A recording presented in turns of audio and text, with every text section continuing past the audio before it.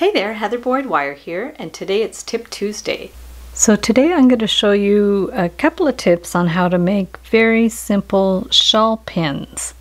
What you're going to need for this project are your tools. I'm using 16 gauge wire. This is from Michaels. It's nice and stiff. That's for the base. I have 20 gauge wire as well. I'm using a round pill bottle for the form of the circle, a cone, and I have a variety of beads from 4mm to 6mm. So to do a very easy beaded shawl pin, you could just take about a 6-inch piece of wire, and you'll need to make a little loop on the end just so it'll make an attachment and you won't lose your beads as you go. So just make a little loop kind of like that, and then wind it around your round form just to get it started. And the size is just a matter of taste, depends on how big you want it. And this is our sort of our round shape, and from there you take your beads and just bead around the circle. I sometimes like to do sort of a set of 3 beads, and then in between the 3 beads I like to put a little metal spacer bead, so you can do a pattern or just randomly. So once you bead it all the way around, just take your small pliers and bend this at a bit of a right angle, and then you can trim it because it's going to probably be too long. And from there you can take your round form if you need to shape it a little more. If not, you can just go ahead and take this end and put it into that little loop here. And what you want to do is just finish the edge. So take your pliers and take this and just bend it around to complete the loop. Now if you think your wire is going to come undone, you can wind it around a couple of times, but if your wire is stiff enough, it should be fine just to cut it quite flush in there. And then you're going to take your flat pliers and push the end in so it's not sticking out. So it's going to be nice and snugly in there. And then if you need more shaping, you can take it and put it on your round form and shape it around so it's in a circle. So to make the pin, we're going to take, again, about 1/2 foot of wire. You want to cut the end straight, really flush. You can file the end too if you want. And then what we're going to do is just measure how big we want it. You're going to have the pin sticking out a little bit at the end. What I like to do is do a little jog in the middle so it won't like slide out of the shawl.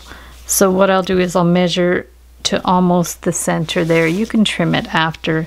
And I just do like a little kind of a jog, like a little V type thing. It's going to be hidden anyways in the scarf. It's just to show you, like just to hold it in place. So it's going to have a little jog, and then from here imagine where you want the other end of the pin, and you can either just do a little loop, or if you want to make it a little bit fancy, we can just do like kind of a spiral thing. So bend it up and take your cone shape, or it could just be a round shape if you don't have the cone form. So wind it around a few times. We're making a spiral. I have a few tutorials on how to make spirals. So we just have the start like that, and then clip the end flush wherever you want to clip it. And then take your round pliers, and I like to hold the end with the round pliers and then work my way in. This is quite a stiff wire. It's actually a good wire to use because it won't bend out of shape. And just with the flick of the wrist, you bring it in like that, and then you can flatten it down a little bit.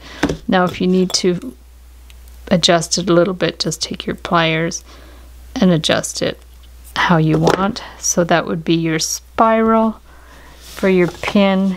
And then I actually don't have a scarf, so I'm going to use a leg warmer and just stick the pin here. And then what you would do is stick this into the wool here, and then, you know, however much you want to pull up with the pin is fine. And then you can just kind of wiggle it around in there, and there you have your cute little shawl pin. So for another simple design, it's actually similar to the ring I made last week for the lariat video. So just take a longer piece of wire and wind it around your form. You can wind it around once or twice. So we'll just wind it around here. Depending on how thick you want it, you could just do it once or you can do it twice. So say we just do it once because it is a thick wire. And then all you need to do is just take the end and wind it around. And this will do a couple of things. It'll give it a nice little kind of texture, and also it'll secure the ring in place. So just go around and around. It makes a nice little wave around the outside. And then this one on the other side, you can also do the same. You can work your way around this way, and then when you get towards one end, just bring this around, and you want to cut it flush. So just bring it all the way around in here, cut it. And you really want to make sure it's flush because you don't want it scratching or getting tangled up in the wool. So make sure it's not scratchy. And then we're just going to finish this side. Bring it around here. And the same thing. So just until those ends kind of meet. So then we're going to cut it in there quite flush. And same thing, push it in so it's not sharp. So we'll form the pin like we did the first one. So have it like overlap a little bit, maybe 1/4 inch, and form a bit of a V in there. This will just prevent it from sliding out too easily. Go like that. And then I'm going to do something different for the other end. I want to put some dangling beads. So center that. And then here we're just going to do a little loop. So let's remove that. We're just going to do a little ring here, and what we could do is we could maybe do it perpendicular, so it's going to be sticking out a little bit. It might make it easier for the beads to actually dangle, and we're just going to cut this flush in there, and we want to push that in so there's no sharp dangly end, and just check it with your thumb and your finger, and then make sure this is straight across. And what you want to do is dangle some little beads. So let's go ahead and take our 20 gauge wire. Make sure when you cut the end, you could actually use head pins for this if you have some matching head pins. If not, just make your own. So just do a little tiny loop at the end. I'm going to do 3 of them. I think it'll be cute. And we can get our beads here and decide what kind of pattern you want. If you want some larger beads, that's 8mm, and you could do a little gold spacer bead on there, and my favorite miracle bead, and another little longish oval bead. See how far that hangs down. Imagine you know how you want it to look. You might want to do another one in there, so we'll stick another one on there. And when it's as long as you want, I just cut it to 1/2 to 3/8 of an inch,